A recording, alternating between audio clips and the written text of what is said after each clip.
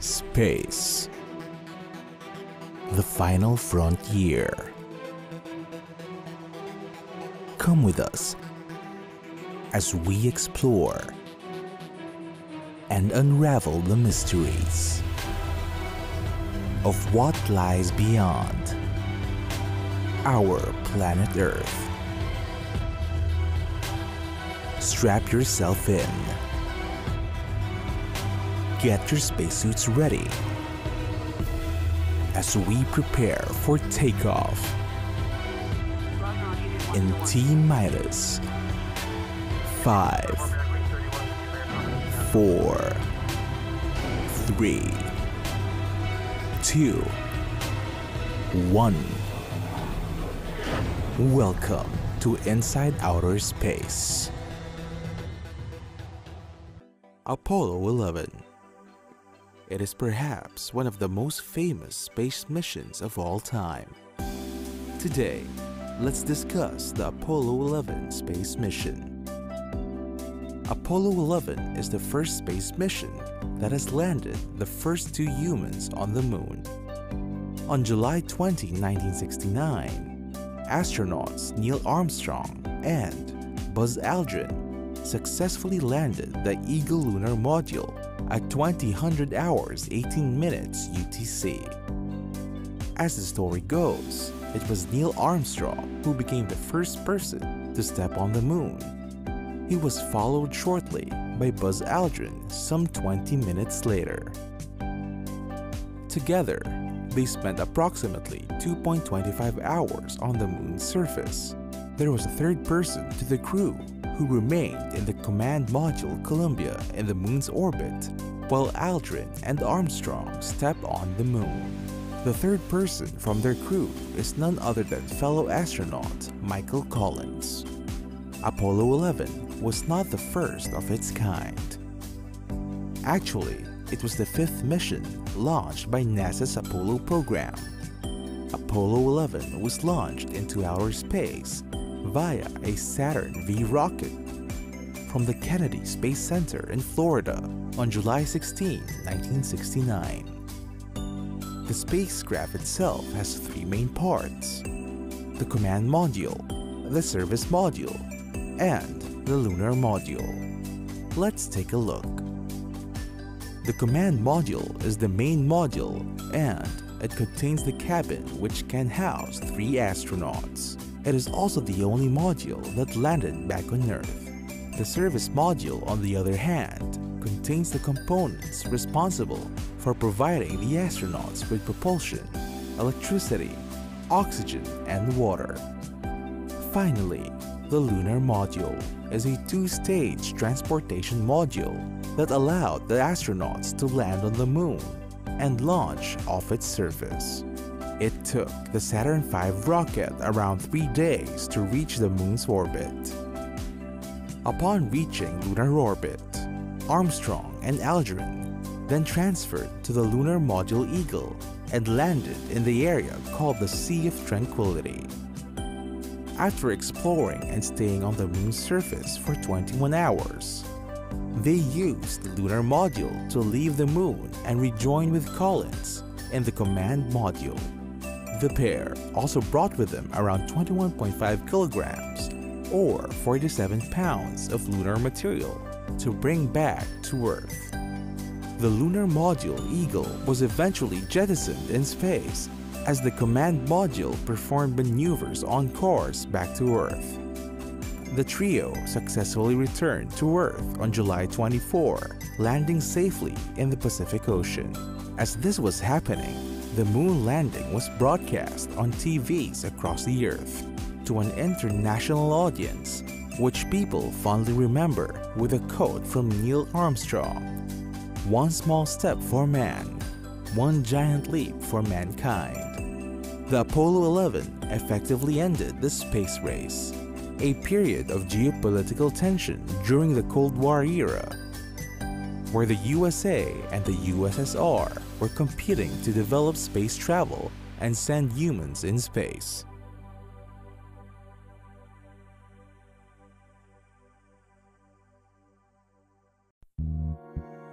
Kuiper Belt.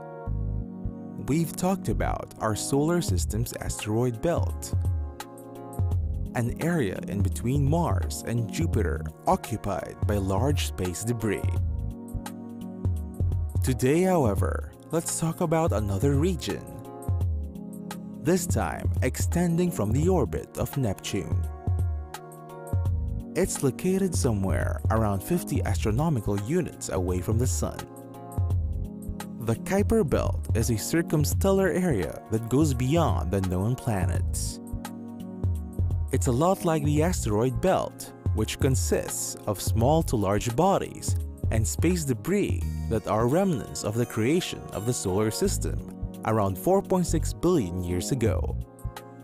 Most of the space debris comprising the Kuiper belt are frozen chunks of methane, ammonia, and water. The Kuiper belt is said to be approximately 20 times bigger than the asteroid belt. The Kuiper belt is also home to 3 recognized dwarf planets, Haumea, Makemake, and the most famous of them all, Pluto. Pluto, of course, was previously classified as a planet, but was later reclassified as a dwarf planet in 2006. Scientists also theorize that some of the solar system's moons, such as Neptune's Triton and Saturn's Phoebe, may have originated somewhere in the Kuiper belt. The Kuiper belt got its name from the Dutch-American astronomer Gerard Kuiper, although he did not solely predict its existence. Sometimes the Kuiper belt is also called the Edgeworth-Kuiper belt in recognition of another scientist, Kenneth Edgeworth, who also came up with his own ideas behind its existence. Objects observed at the Kuiper belt are called KBOs, or Kuiper belt objects. The first KBO was observed in 1992 by Dave Hewitt and Jane Liu. KBOs are usually named after the gods and goddesses of different mythologies.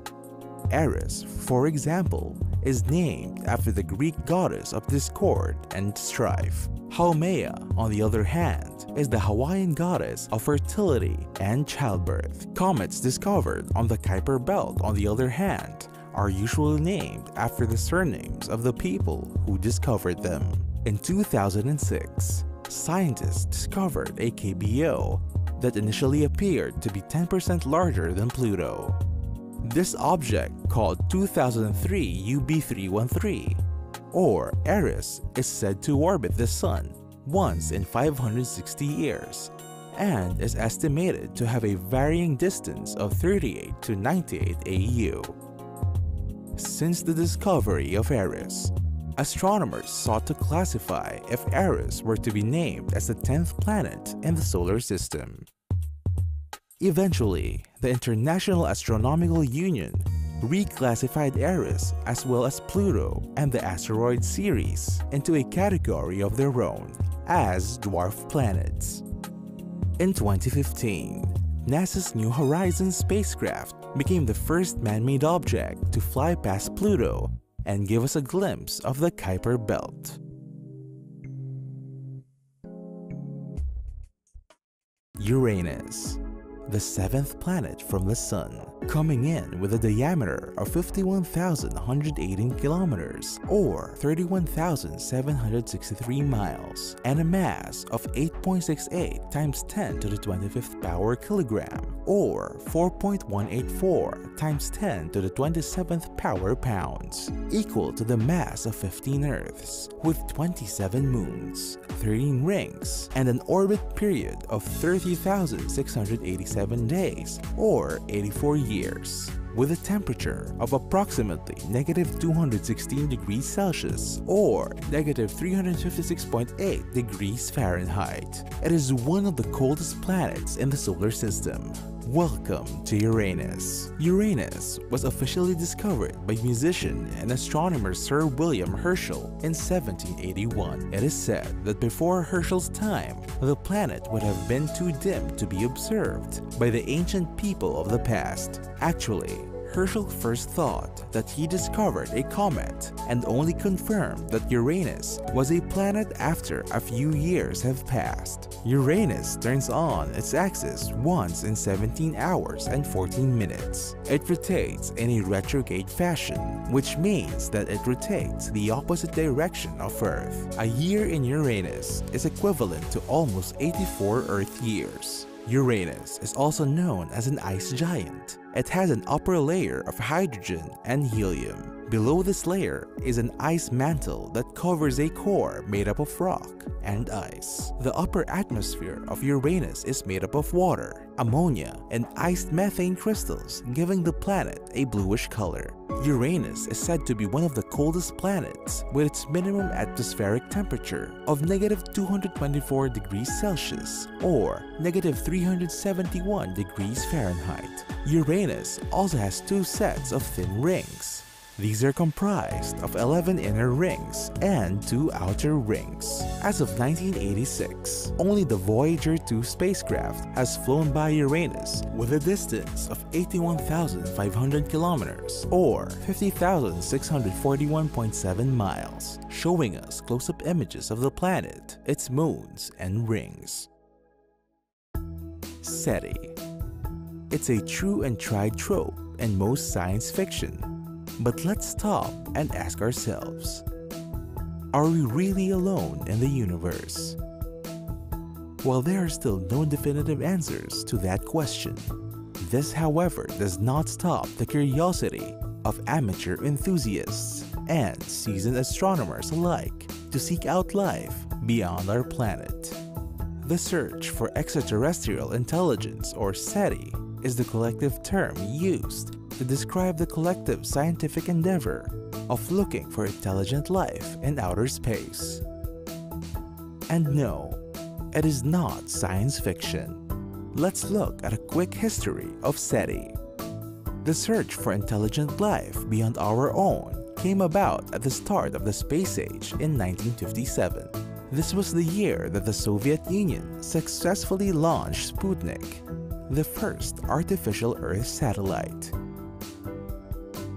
Just 2 years after Sputnik 1, physicists Philip Morrison and Giuseppe Cocconi from Cornell University published an article on the possibilities of radio communication in space. Naturally, this led to curiosity as scientists, both professional and amateur alike, showed interest to probe the stars for possible radio communication sent by other intelligent life forms from across outer space. In April of 1960, a young radio astronomer from West Virginia, USA, by the name of Frank Drake, created his own 26-meter radio telescope to look for transmissions in space. He spent several weeks listening for any signs of extraterrestrial signals. This project came to be known as Project Ozma and is considered one of the first modern SETI research projects. Today, there have been at least 98 more SETI projects launched around the world since Project Ozma. NASA became interested in SETI at around the 1970s, and it launched its own SETI research in 1988 and started observations in 1992. Unfortunately, NASA's SETI research was cut short the following year due to a US Congress decision. The SETI Institute, on the other hand, was founded in 1984 in California, USA. The institute aimed to facilitate SETI research as well as educational programs related to life in the universe. The SETI Institute also managed to get private funding to continue some of NASA's SETI research. The SETI Institute launched Project Phoenix, a 100-day project stretched across 5.5 years, constantly monitoring the sky for extraterrestrial signals. The University of California, Berkeley also has its own SETI project named Serendip. On the other side of the world, there's also the independent research group, SETI Australia Centre from the University of West Sydney. Both of these groups have been working together to comb through all channels and radio transmissions in space. So, are we really alone in the universe? Who knows the answer? But until then, the world's SETI researchers will continue to keep looking out for the answer. NASA. Now, let's take a look at the most famous and arguably the most accomplished space research agency in the world. Today, let's talk about the National Aeronautics and Space Administration, or more commonly known as NASA. NASA is an independent government agency under the executive branch of the U.S. federal government. Its primary responsibilities include the U.S. civilian space program, along with aeronautics and aerospace research. NASA was actually founded in response to the early Soviet space achievements during the period known as the space race. NASA was formed from the National Advisory Committee for Aeronautics, or NACA. It was in 1958 when U.S. President Dwight Eisenhower established NASA by signing the National Aeronautics and Space Act. Since then, NASA has been at the forefront of spaceflight and aeronautics research. One of NASA's first high-profile projects was called Mercury, a project whose main focus was to learn if humans could survive in the environment of space. Mercury was then followed by Project Gemini, which sent 2 astronauts in space as research and preparation for a trip to the moon. Perhaps one of NASA's most famous projects is the Apollo project, a series of planned missions with the goal of sending humans into the moon. Project Apollo eventually achieved this goal in July of 1969 with the Apollo 11 mission, followed by 5 more successful trips to the moon. This was also known as the landmark event that ended the space race and paved the way for the international cooperation in space research. Among other things, NASA also pioneered the Space Lab, the first suborbital space station and the precursor to the International Space Station.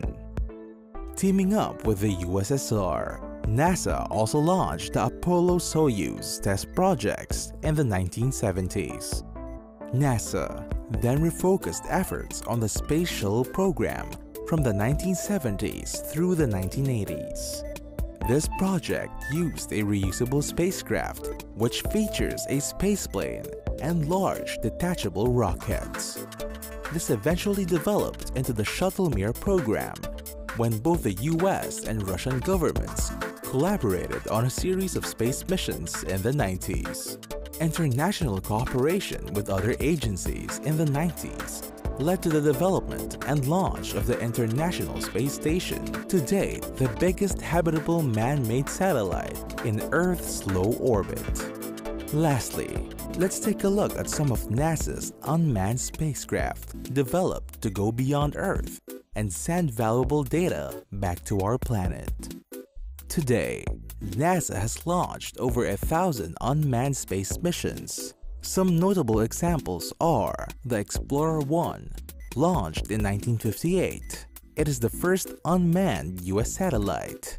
Mariner program, a series of unmanned space missions that sent space probes to study Mars, Venus, and Mercury. Viking 1, launched in 1976, the first successful unmanned spacecraft to land on Mars. Galileo, the first unmanned craft to probe Jupiter's atmosphere. The legal status of space. Here's an interesting question. Ever wondered who owns the places that people discover in space? Who owns outer space even? Let's talk about space law, the law that encompasses national and international guidelines governing activities in outer space. Before we start, it is important to take note, however, that no one nation owns space. And since nations are independent with each other, there's also no one accepted legal take on space law. However, there are a couple of international conventions that most nations have signed and agreed upon. The Treaty on Principles Governing the Activities of States and the Exploration and Use of Outer Space, including the Moon and other celestial bodies, or more commonly known as the Outer Space Treaty, is an international treaty that forms the basis of space law. It was opened for signatures in the US, UK, and Soviet Union on January 27, 1967, and took effect in October of the same year. Currently, the 107 nations are party to the treaty, with another 23 nations who are signatories.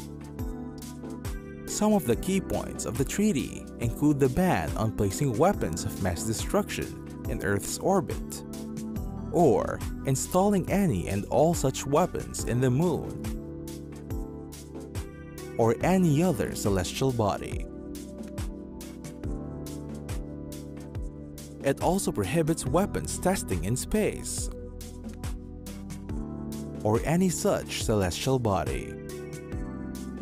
The treaty also includes provisions that prevent any government from laying claim to any natural resource in space,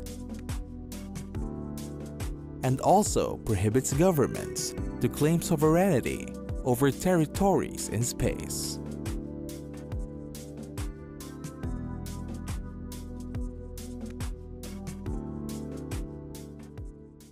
Fermi Paradox.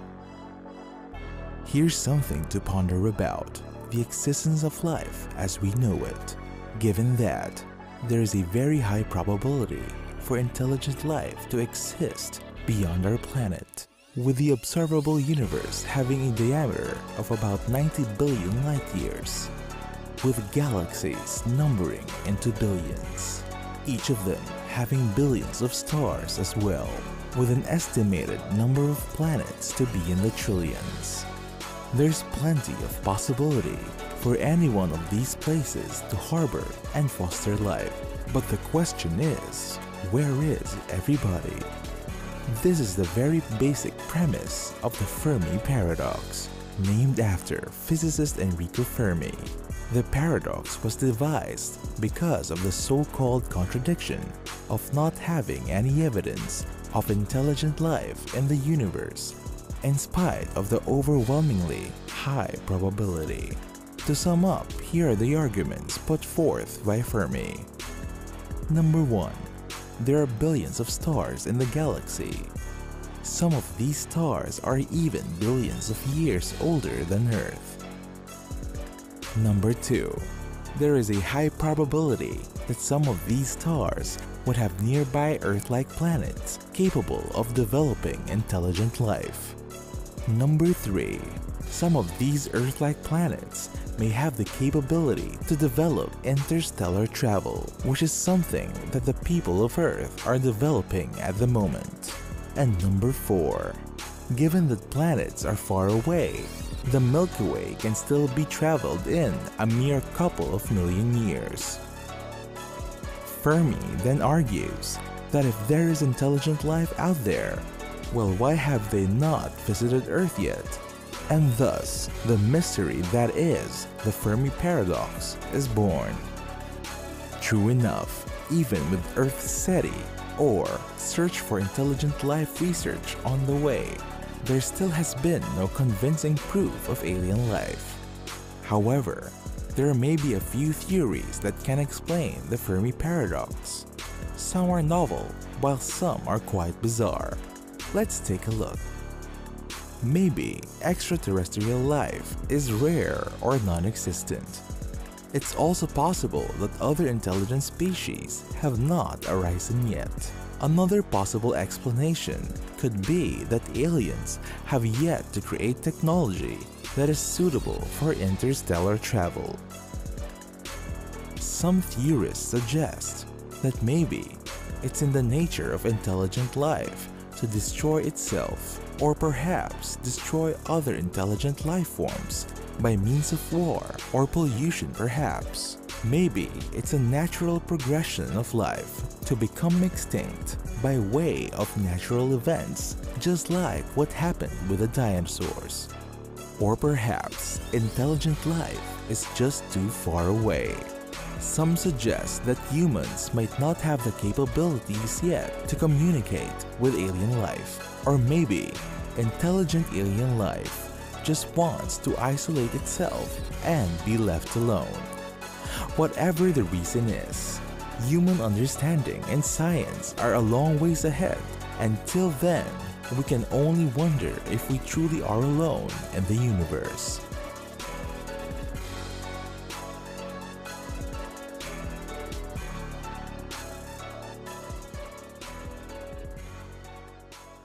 Solar wind. Can you imagine a type of wind that's created by the power of nuclear reactions by the sun itself? Today, let's talk about the phenomenon called solar winds. Solar winds were first observed in the 17th century. Astronomers noticed that comets' tails always seem to point away from the sun, regardless of which direction the comet is taking. Solar winds begin at the sun's outer layer, called the corona. The corona can reach temperatures up to 1.1 million degrees Celsius, or 1.7 million degrees Fahrenheit. When this happens, the sun's own gravity can no longer hold on to rapidly moving charged particles comprised of protons, electrons, and plasma, as these particles move away from the star. Solar winds are primarily ejected through holes in the sun's magnetic field. These holes are called coronal holes.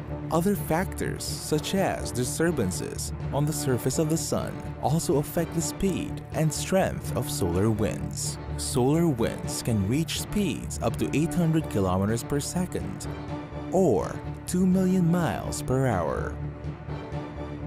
As the solar wind reaches the Earth, it carries charged particles and electromagnetic waves being emitted in all directions. If the materials carried by the solar wind would reach Earth's surface, it could do some damage. But luckily, the Earth's own magnetic field provides shielding. Earth's magnetic field redirects emissions from solar winds to move around the planet. In contrast, Earth's moon, which has no atmosphere, bears the full effect of the radiation from the solar wind. In some instances, the sun releases a large amount of plasma bursts, which are known as CMEs, or coronal mass ejections. CMEs are very powerful, and they carry large bursts of radiation affecting Earth's magnetic field. Charged particles move through Earth's magnetic poles, causing light displays known as auroras.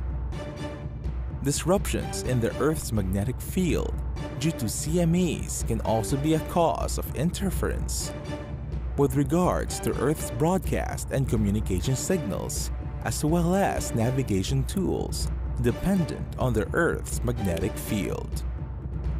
NASA's Ulysses mission, which was launched in October 6, 1990, is responsible for studying the sun at various latitudes. It has been measuring the properties of solar winds for more than a dozen years now. Another satellite that is studying the sun and solar winds is the Advanced Composition Explorer, or ACA, which was launched in 1997. The ACE keeps orbit around the Lagrange point, an area where the gravity from the Sun and Earth is equal. thus keeping ACE in a stable orbit. ACE is responsible for measuring solar winds with real-time measurements on the constant flow of particles.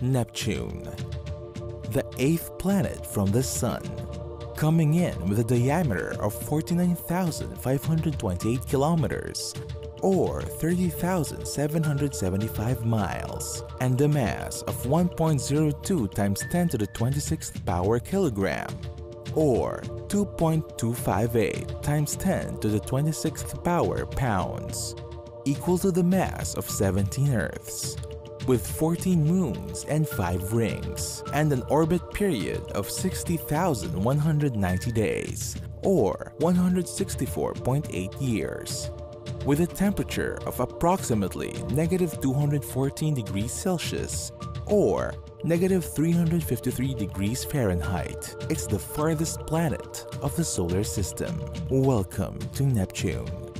Neptune was discovered on September 23, 1846 by Ornán Leverrier and Johann Galle. Because of its vast distance, it was only in the 1800s that the presence of Neptune was determined by use of mathematical predictions. The planet spins on its axis at such a fast rate at 18 hours. Neptune is considered as an ice giant, but it is actually the smallest of them all. Despite its smaller size, Neptune is actually more massive than the planet Uranus. Its atmosphere is composed of hydrogen, helium, and traces of methane. The methane is responsible for absorbing much of the red light that hits the planet, thus making it appear blue. The climate on Neptune can be described as very active. Large storms constantly appear throughout the planet, with winds going as fast as 600 meters per second. A storm recorded in 1989, called the Great Dark Spot, even lasted around 5 years on the planet. As of today, there is only one spacecraft that has flown by Neptune. That would be the Voyager 2. Besides the images of Neptune from Voyager, scientists used the Hubble Space Telescope and various ground-based telescopes to observe and study the planet. The Great Red Spot. It is perhaps the most prominent feature of the planet Jupiter. The Great Red Spot. The Great Red Spot was first observed in 1664 by Robert Hooke and then by Giovanni Cassini in the following year. Cassini described it as a permanent spot, and since then, this permanent spot was observed from 1665 to 1713 by other astronomers. Then came a 118-year-old gap until the Great Red Spot has been observed again in 1830. Some speculate that the spot observed in the early 1600s is the same as the one observed in the 1800s. And if so, this confirms that the Great Red Spot has been on Jupiter for about 350 years. In 1979, the Voyager 1 spacecraft became the first man-made object to take detailed up-close pictures of Jupiter. It is said that the Great Red Spot is actually a storm on Jupiter. It can be found 22 degrees south of the equator. It has an oval shape and spins at a counterclockwise fashion. Each rotation is roughly the same period as 6 Earth days. It measures 16,350 kilometers, or 10,159.419 miles in width, which is about 1.3 times the width of the Earth. For comparison, the biggest storms on Earth are about 1,600 kilometers, or 994 miles in width, with a speed of 321 kilometers per hour, or 199.4 miles per hour. The Great Red Spot appears to be rolling in between two bands of clouds on Jupiter. These two bands of gases are noticeable because of their differing colors. There's the brown band of clouds in the south equatorial belt, and then there's the whitish band in the south tropical zone. The Great Red Spot has a cold temperature, although it has a warm core. A possible explanation for this is that cold air arises, therefore it moves upward the vortex as it expands and cools down. As the gases cool, it creates a thick cloud over the Great Red Spot. Nobody knows for sure why the Great Red Spot is red. Sometimes, the reddish hue of the spot varies from a dark brick red to a pale salmon color. Scientists theorize that the reddish color may be the result of a combination of complex organic compounds, red phosphorus, and some sulfur. The storm's long lifespan can be attributed to Jupiter being a gas giant. The absence of a solid planetary surface prevents the storm from waning due to friction. Recent observations of the spot in 2004 reveal that the spot is actually decreasing in width, and it is estimated that by 2040, the spot will have a circular appearance. In July of 2017, NASA's Juno spacecraft successfully passed over the Great Red Spot and has sent back photos to Earth.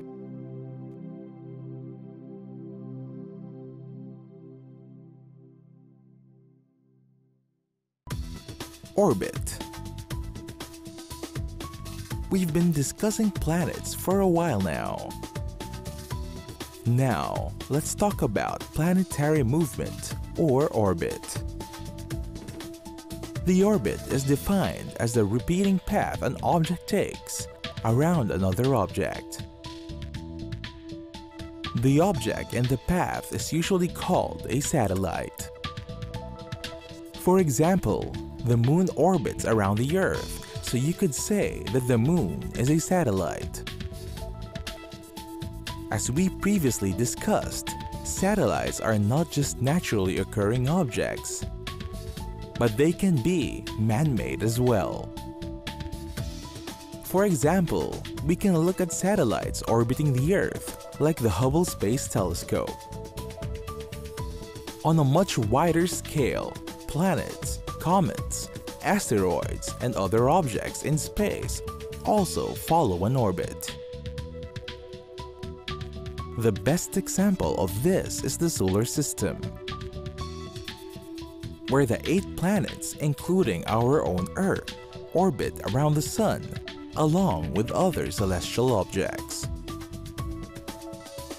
Orbits come in different shapes. Although all orbits are elliptical, meaning they follow an ellipse, a round shape that is similar to an oval. Sometimes ellipses can be circular as well.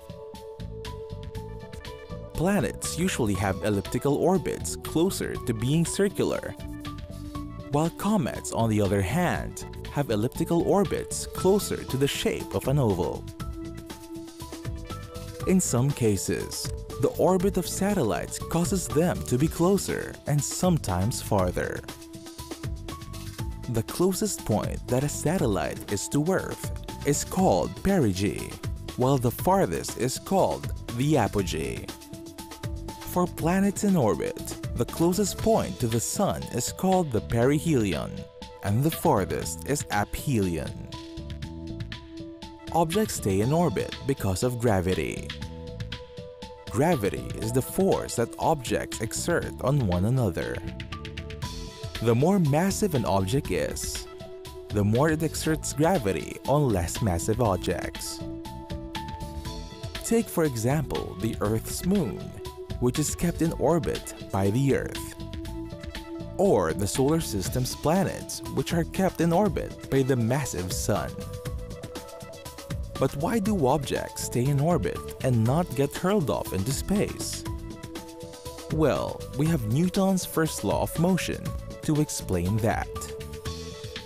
An object in motion will stay in motion unless something pushes or pulls it.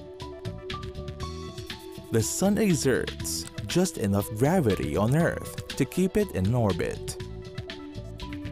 It's like a constant tug of war between the satellite and the object that is pulling it back. The object's momentum and gravity must be balanced just right for a satellite to stay on orbit. If the forward momentum of an object is too much, it will move past the other object and will not stay in orbit.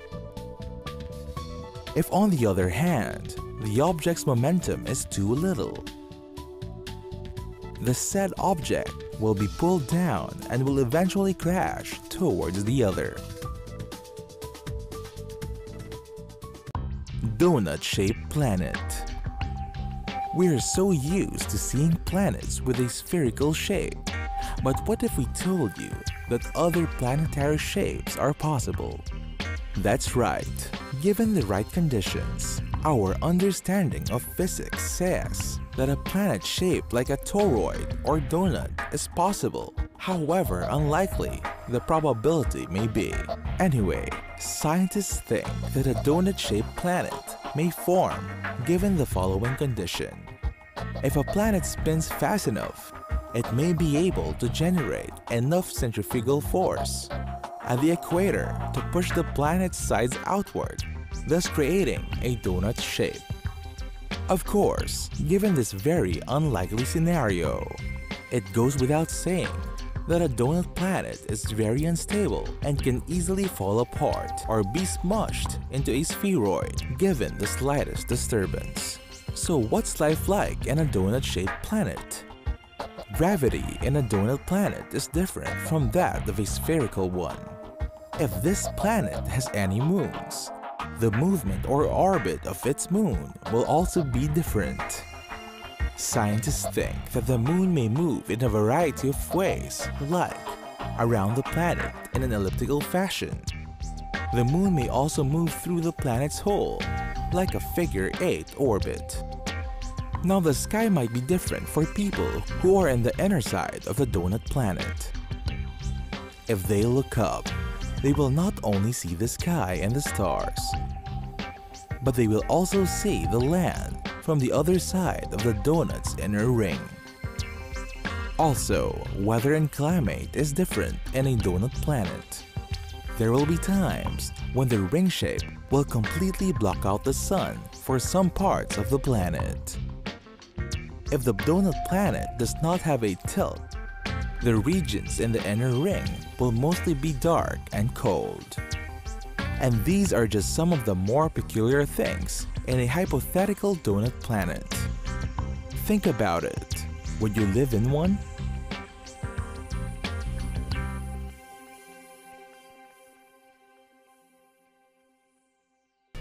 Milky Way. It's the star cluster that we call home. Welcome to the Milky Way galaxy. The Milky Way is a galaxy or a giant cluster of stars which our planet, the moon, the sun, and the rest of the solar system belong to. Its name comes from the fact that the huge amount of stars at night appear like bands of milk in the night sky. Before we dive in, let's talk about galaxies first. A galaxy is a gravity-bound system that is comprised of stars, planets, gases, dust, and other interstellar debris. Actually, the word galaxy itself comes from the Greek term galaxias, which literally means milky. This is in reference to the milky appearance of the Milky Way galaxy. In Greek mythology, it is said that Zeus placed his infant son Hercules on the goddess Hera to be breastfed. The Milky Way is said to have been formed from some of the milk that was spilled in the process. Galaxies can be categorized according to size and according to shape. Sizes can range from dwarf with a few 100 million stars to giants, which has stars in the number of trillions. On the other hand, galaxies can also be classified into shape or morphology. Examples of which include spiral, elliptical, ring, lenticular, and irregular. Now let's zoom in a bit to the Milky Way galaxy.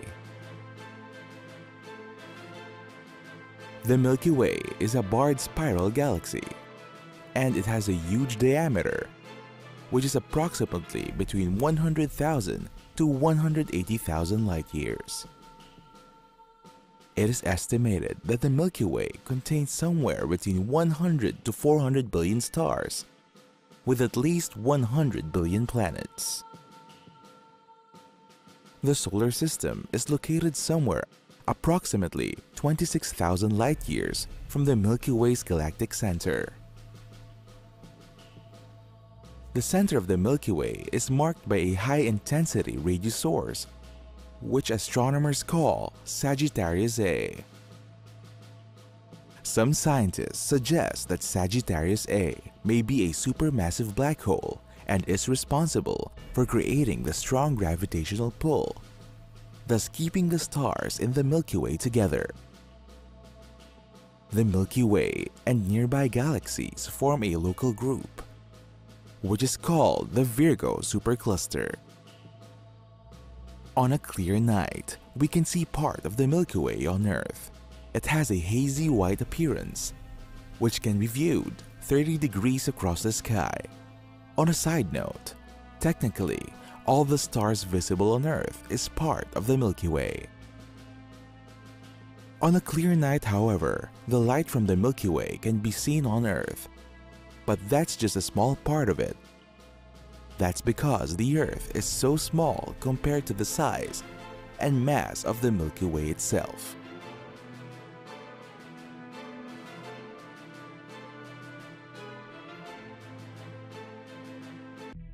Enceladus.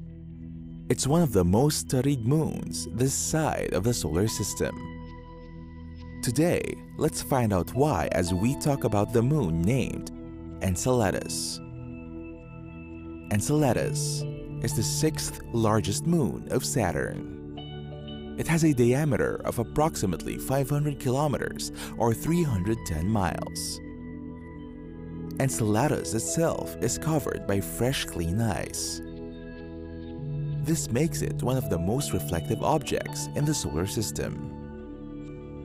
It has a surface temperature of -198 degrees Celsius or -324 degrees Fahrenheit.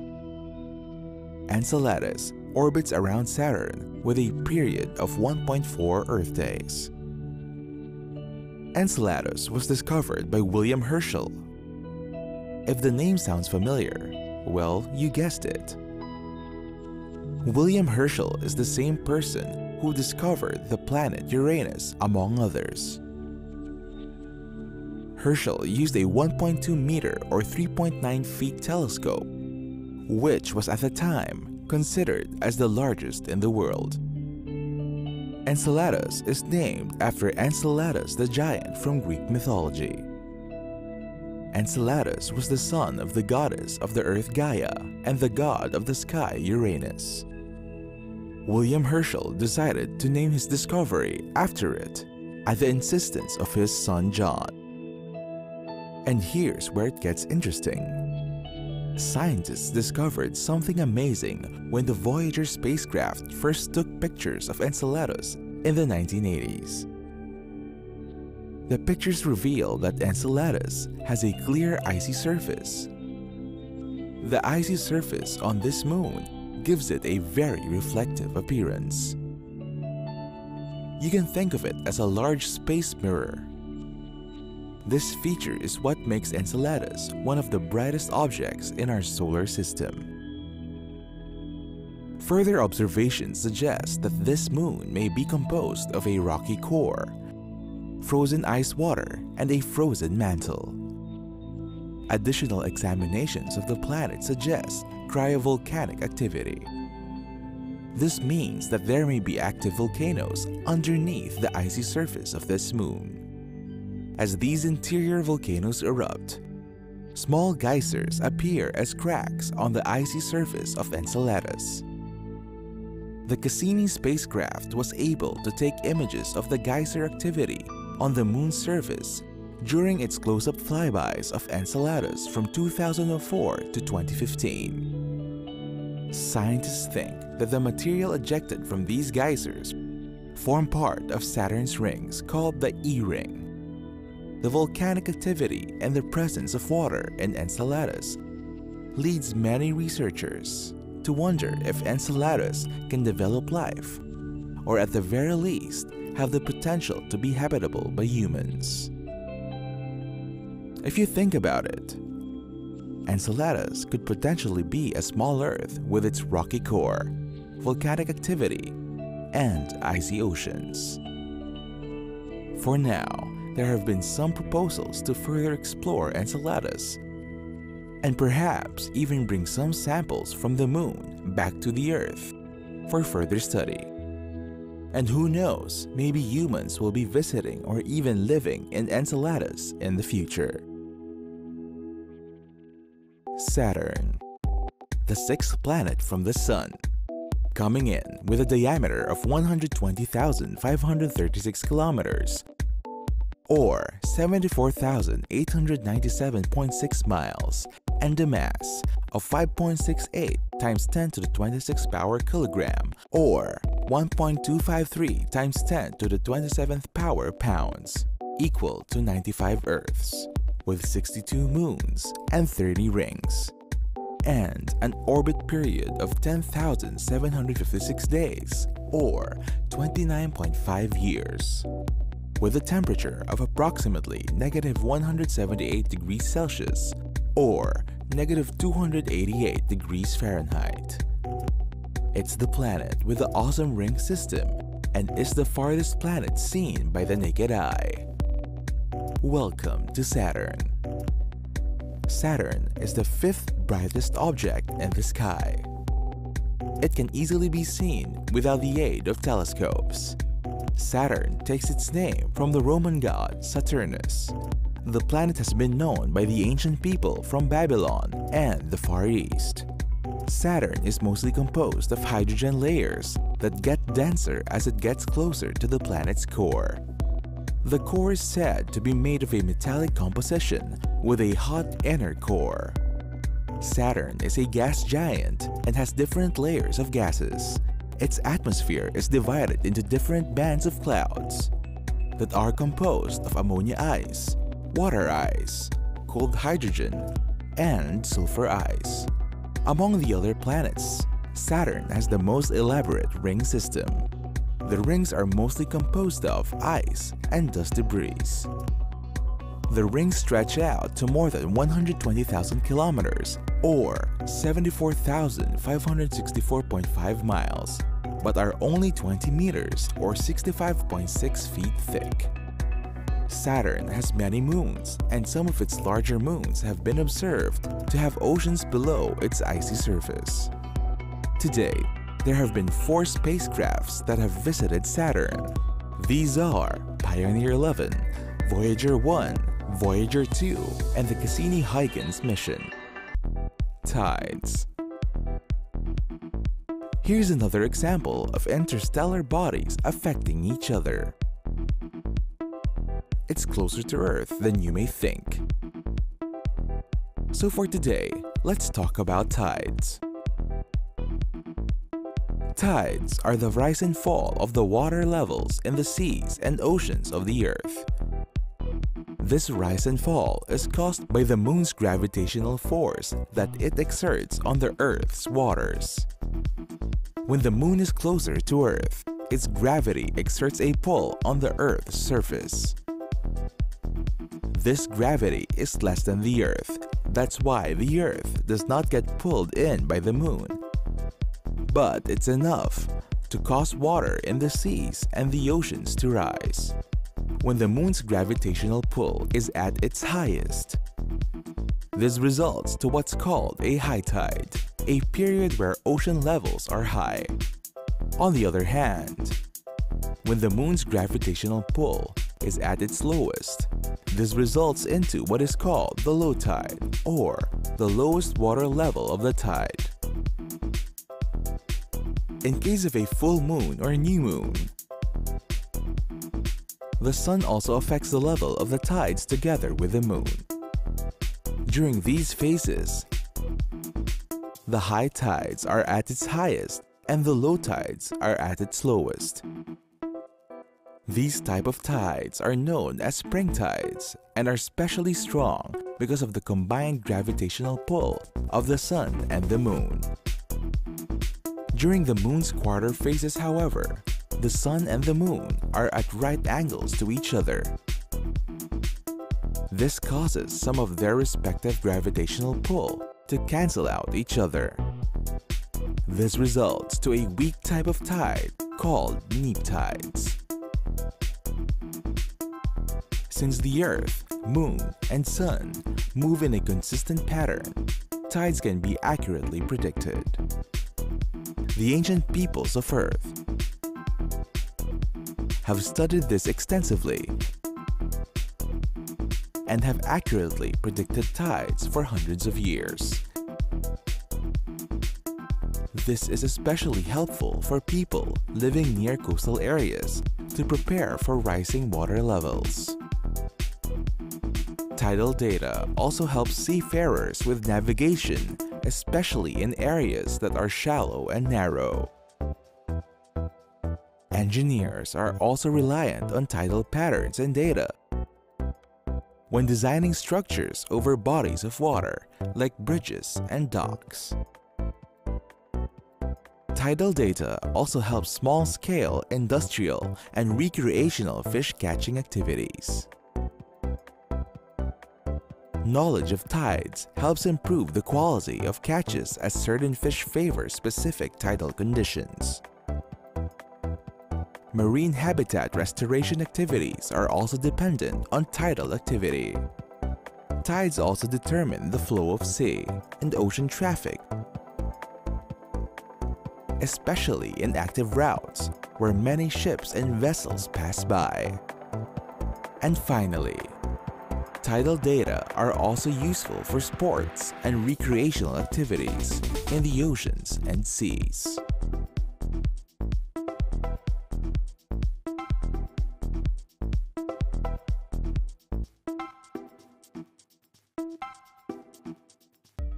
Eclipse. Here's another interesting phenomena in space that you can observe right here on Earth.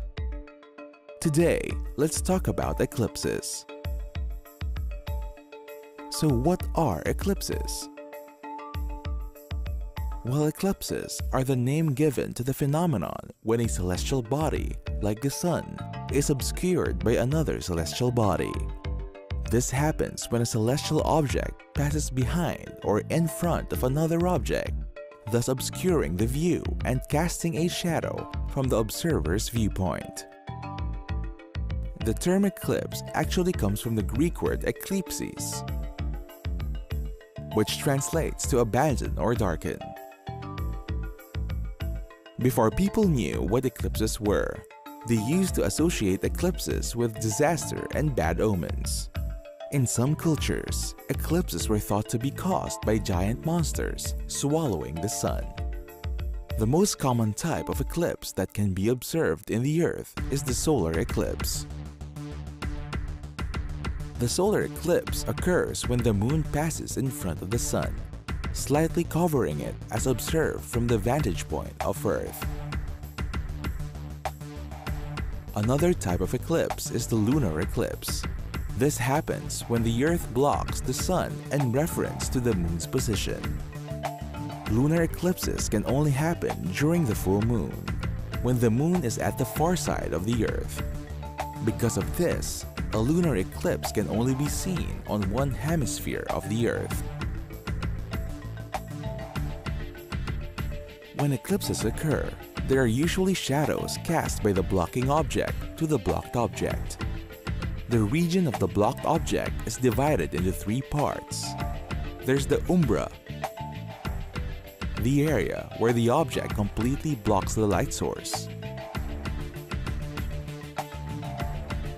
Then there's the antumbra, the area where the object is completely in front of the light source, but is too little to be able to cover the whole light source.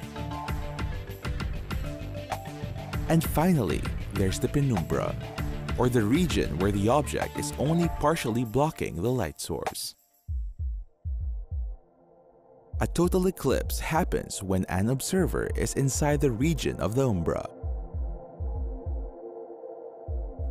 On the other hand, when the observer is at the antumbra, the eclipse is called an annular eclipse.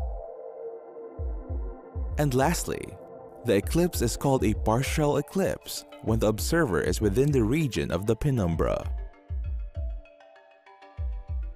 For lunar eclipses, only the umbra and the penumbra are visible. That's because of the size of the moon. From the moon's viewpoint, the Earth's apparent diameter is nearly 4 times that of the sun. Since ancient times, people have been keeping track of solar eclipses. The purpose of this is to serve as important markers or reference points with regard to solar events of the era. One of the earliest records for a solar eclipse comes from a Syrian tablet dated from 1223 BC. Another one can be found in an old Irish record from 3340 BC. Elsewhere, ancient Chinese astronomers have kept solar eclipse records for over 4,000 years. A look into the past. The telescopes that we have lets us look at objects light years away. When we look at objects in the sky, we're actually seeing it from a much earlier point in time. The effect is so that it is as if we are peeking into the past, much like how a hypothetical time machine does. But how? Well, consider this. Humans are able to see things because of the light that is reflected of our eyes. When light hits an object, it reflects back to our eyes, and our brain processes the image. This is how we can see. Now, this process of reflecting light happens at such a fast pace that we hardly ever notice it. But what if the light that we see needs to travel a far enough distance before it reaches our eyes and brains? Remember that light travels fast at a rate of 300,000 kilometers per second, or 186,282.397 miles per second. The nearest star to Earth, the Sun, is still 149.6 million kilometers, or 92.96 million miles away. Even at the speed of light, light from the Sun will take around 298.6 seconds before it can even reach Earth. Exactly the time it takes for us to see sunlight. Enter the light year. The light year is a measurement of distance that is equivalent to the distance that light can travel in a year, which is somewhere along 9 trillion kilometers. So if something is a light year away, it would also take the light from that object exactly 1 year before it can be seen. For example, the nearest star cluster to our own Milky Way galaxy is the Andromeda galaxy. Andromeda is around 2.5 million light-years away. Because it's 2.5 million light-years away from Earth, the Andromeda galaxy that we are observing is the Andromeda galaxy as it was 2.5 million years ago. Spacewalk. Imagine how astronauts float in space. That's exactly what spacewalks are. A spacewalk, or extravehicular activity, or EVA, is the term used to describe any activities that astronauts undertake in space outside any spacecraft. Spacewalks are done for a variety of reasons, which include conducting experiments in space, testing out new equipment, and conducting repairs on a spacecraft. The first person to do a spacewalk is the Russian cosmonaut, Alexei Leonov, which he did during March 18, 1965. The whole thing lasted 10 minutes. Meanwhile, the record for the most number of spacewalks is held by Russian astronaut Anatoly Solovyev. He's had a total of 16 spacewalks, with a combined time of almost 82 hours. Of course, going on spacewalks requires tremendous preparation and training to be executed properly and safely. Astronauts on Earth start training for spacewalks by going swimming. Swimming is the closest thing to floating in space. Astronauts train in a large swimming pool called the Neutral Buoyancy Lab, or NBL. This pool holds a really large amount of water, which is around 6.2 million gallons. The NBL is located near the Johnson Space Center in Houston, Texas.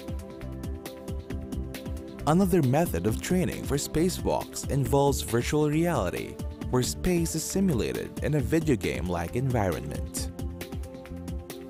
This type of training involves a special helmet with screens on it and gloves that act as controllers. During the spacewalk, astronauts wear special spacesuits that allow them to breathe and provide protection and life support. Astronauts wear these spacesuits hours in advance before the spacewalk to prepare for pressurization and to introduce the body to breathing just pure oxygen. This is important as breathing only oxygen helps flush out nitrogen in the body. The presence of nitrogen during spacewalks creates gas bubbles that can cause pain in the body. This condition is called the bends. Because the pain is usually found in the joints of the body. As a side note, the same method of breathing in pure oxygen is also employed by scuba divers before going on dives to prevent the bends as well. Once the prep is done, astronauts exit the spacecraft through a special chamber called the airlock. The airlock has two doors that lock in air inside the spacecraft during entry and exit. Outside, astronauts are attached to safety tethers to make sure that they do not float off into space. The astronauts' tools are also attached via tether so they don't float away as well. The astronauts also have special jet thrusters in their suits, just like a small jetpack that can help maneuver astronauts in space with a flick of a joystick. Oort cloud.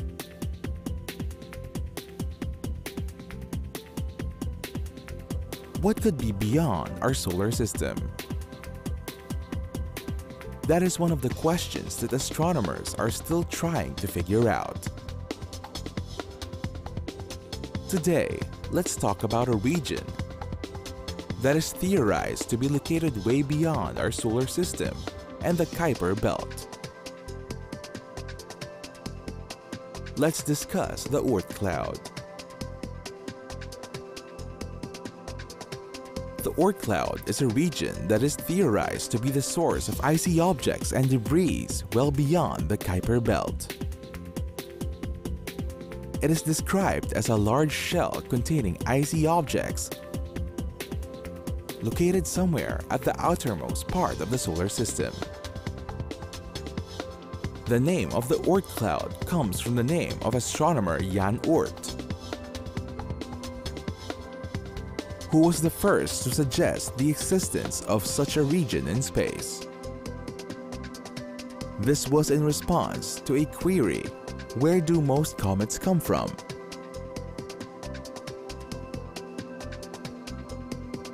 The Oort cloud is said to be spherical, consistent with the laws of gravity.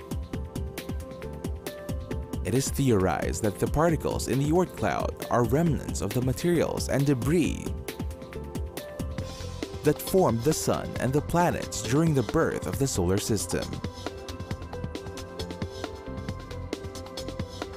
The most widely accepted theory is that the materials from the Oort cloud formed part of the Sun at an earlier point in time. As the other planets formed and grew, these particles were pushed further away from the Sun as a result of the change in the gravitational influence of the solar system when the planets formed.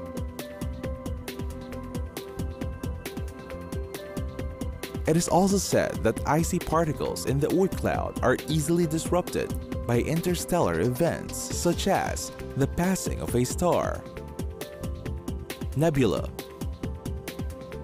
or an activity in the Milky Way.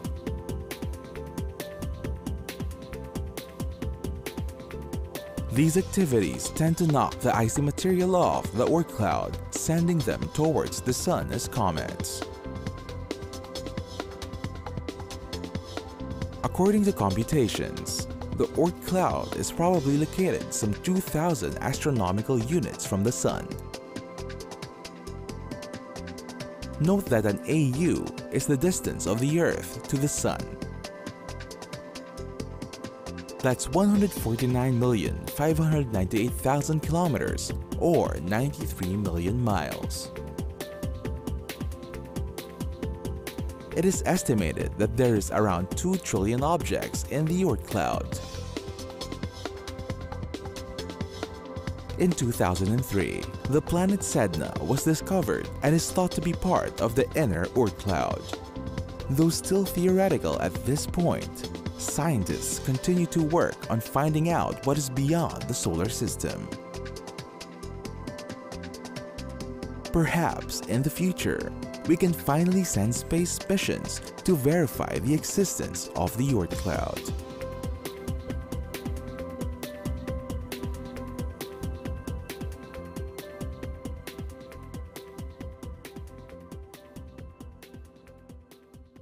Mercury, the closest planet to the Sun, coming in with a diameter of 4,879 kilometers or 3,031.6 miles and a mass of 3.30 times 10 to the 23rd power kilogram or 7.242 times 10 to the 23rd power pounds, with 0 moons and an orbit period of 88 days. With a varying temperature of approximately -173 degrees Celsius to 427 degrees Celsius or -279 to 800 degrees Fahrenheit. It is our nearby neighbor and is the smallest planet in the solar system. Welcome to Mercury.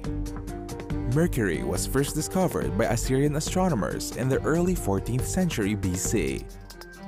It is the smallest planet in the solar system and is one of the 5 planets that is visible to the naked eye. Compared to Earth's size, Mercury only comes across at approximately 4,879 kilometers across the equator, whereas the Earth measures 12,742 kilometers or 7,917.5 miles. Despite being smaller than Earth, however, Mercury is denser than the Earth. This is because Mercury is composed mainly of rock and metal.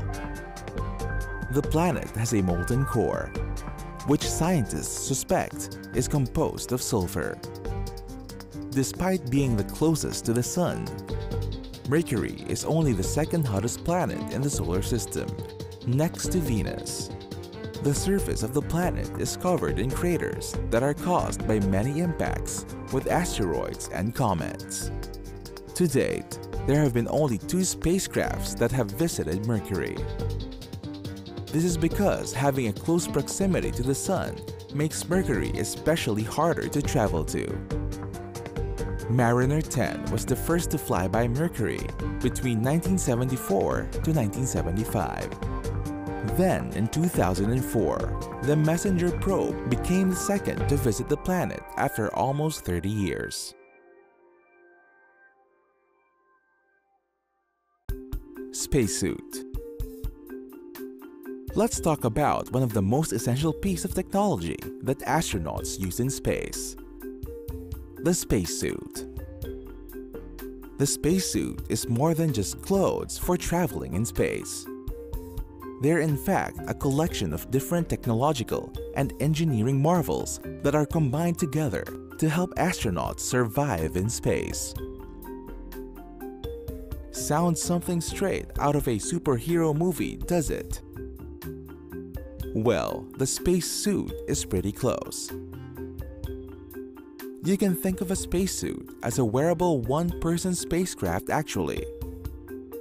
Today's spacesuits are referred to as EMUs, or Extravehicular Mobility Unit.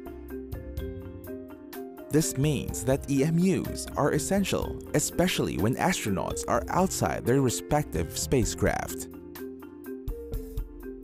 Now, let's talk about some features of a spacesuit.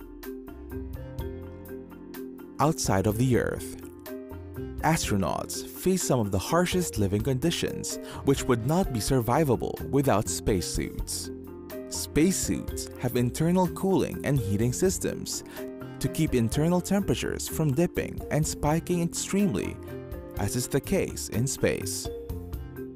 Spacesuits are also equipped to supply astronauts with oxygen, the air that humans breathe, because it is absent in space. Spacesuits also contain hydration packs to help keep astronauts from being thirsty while outside their spacecraft. Spacesuits are also designed to protect astronauts from impact with small space debris, not to mention it keeps away harmful space radiation from being in contact with the astronauts' bodies. The spacesuit's helmet is equipped with a special visor to protect astronauts' eyes from extreme lighting conditions in space. The spacesuit consists of several different parts. The hard upper torso is responsible for covering most of the chest area. There's also the arm assembly that covers the arms and serves as connection for the gloves. Then there's the helmet and the extravehicular visor assembly that is used as head covering and protection. The special visor allows astronauts to see better in space. And then you have the lower torso assembly, which covers the legs and feet. Inside the suit are several layers of material. Each layer has a specific function, like keeping oxygen inside the suit, protecting the outer suit from impacts, and protecting against radiation. Underneath the layers is a special liquid cooling and ventilation garment to keep temperatures at normal levels. At the back is the primary life support subsystem. This is like a backpack that contains oxygen for breathing. At the same time, this apparatus also removes carbon dioxide and also provides electricity to the suit. And finally, there's also the Simplified Aid for Extravehicular Activity, or SAFER, which is a system of small jet thrusters attached to the suit. Astronauts can use it to fly back to the space station or spacecraft if separated. Star chart. Did you know that many ancient civilizations relied on the stars for navigation? They used what was called a star chart or star map. A star chart or star map is a map of the position of stars in the night sky.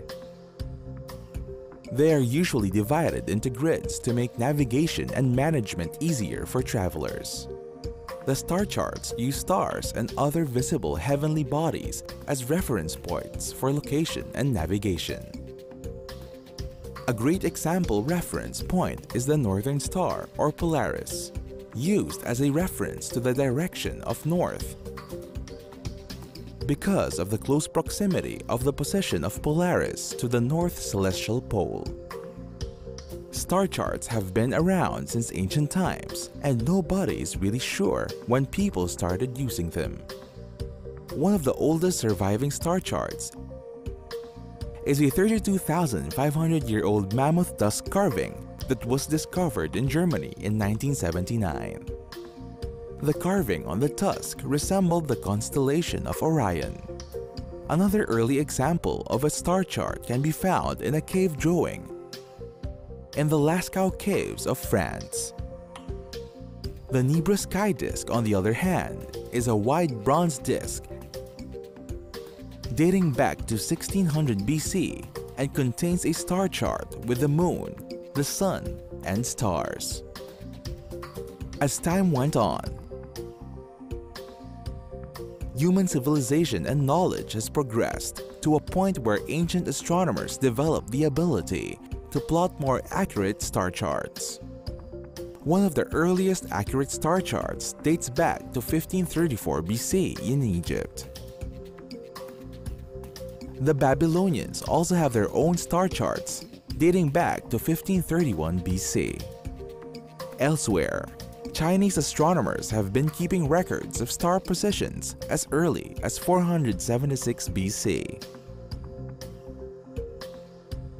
Star charts have been very instrumental during the period known as the Age of Discovery, a period in between the 15th to 18th century in European history, characterized by extensive overseas exploration and expansion. The Age of Exploration was arguably the beginning of globalization through trade, exploration, mercantilism, and colonialism. The most widely used star charts of the time came from the records of Peter Dirk Kaiser and Frederik de Houtman, two Dutch sailors who traveled to the Dutch East Indies. Another widely used reference was the Uranometria by Johann Bayer, which was produced in 1603. Today, GPS and smartphone technology is breathing new life into the use of star charts. Apps and programs are available to anyone who wishes to use star charts for navigation. There are even augmented reality apps that overlay star chart data with current terrain and map data to show users exactly where they are under the stars.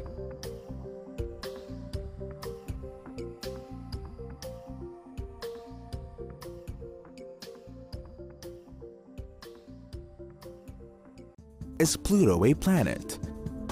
Well, our younger viewers might have not known this, but Pluto was once considered as a full-fledged planet as late as the mid-2000s. But all of this is changed now. So, let's talk about Pluto. Is it a planet? Well, the short answer is no. Let's go back a couple of years in time. Pluto was first discovered in 1930 by an American astronomer named Clyde Tombaugh with the help of the Lowell Observatory in Arizona, officially making Pluto as the 9th planet. This classification of Pluto was upheld till the early 2000s. So, what's changed? In the following decades since its discovery, better telescopes and interplanetary space missions helped identify the Kuiper belt, a region in space beyond the planet Neptune. The Kuiper belt contained space debris, asteroids, and dwarf planets, which were still in orbit with the Sun. In 1992, the first Kuiper belt object, or KBO, was identified as the 1992 QBI. It was detected by David Hewitt from the University of Hawaii. The discovery of the first KBO sparked debates on whether to reclassify Pluto because of its size. Further discoveries of the newer KBOs that are roughly the size or bigger than Pluto pushed the debate for reclassification even further. Finally, in 2006, the International Astronomical Union convened and set up a committee to discuss reclassifying Pluto as a dwarf planet. So what's Pluto like? Pluto is smaller compared to the other planets of the solar system. Its width is only half as large as the width of the whole of the United States, and the whole dwarf planet is smaller than our moon. A year on Pluto is roughly equivalent to 248 Earth years, and the day is about 6.5 Earth days. Pluto has a very cold temperature because of its distance from the Sun. It also has less gravity because of its smaller mass. The New Horizons spacecraft was the first to take flyby images of Pluto in 2015. And that was another interstellar trip across the universe. Remember to join us next time for another mission to the cosmos and beyond. Only on Inside Outer Space.